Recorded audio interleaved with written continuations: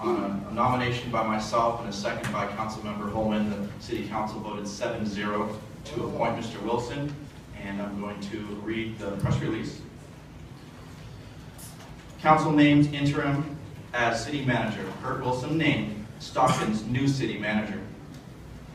Stockton Mayor Anthony Silva opened the meeting tonight with the announcement that interim City Manager Kurt Wilson has been selected to become the new City Manager for the City of Stockton. I'm honored and extremely excited for this qualified individual who represents continuity, fairness, diversity, and professionalism. This is truly a fresh start for our city. Working together, our possibilities are endless. Councilmember Kathy Miller stated that she's extremely pleased with Mr. Wilson and he will continue in a permanent role as City Manager. Sometimes finding the very best candidate does not require an outside search. Mr. Wilson is an outstanding City Manager. He is familiar with our organization, up to speed on our bankruptcy, and he provides leadership that the city needs at this time.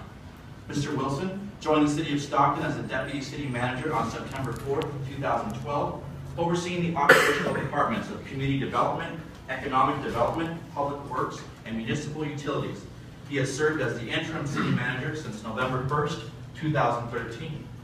Prior to joining the City of Stockton, he was the City Manager of Ridgecrest, California, and also served in local government in both San Bernardino and Rialto. In addition to his extensive background in the private sector, he has served in the Schwarzenegger administration as the Chief of External Affairs for the California Department of Corrections and Rehabilitation and the Executive Director of the Corrections Standard Authority, which is also known as the Board of State and Community Corrections.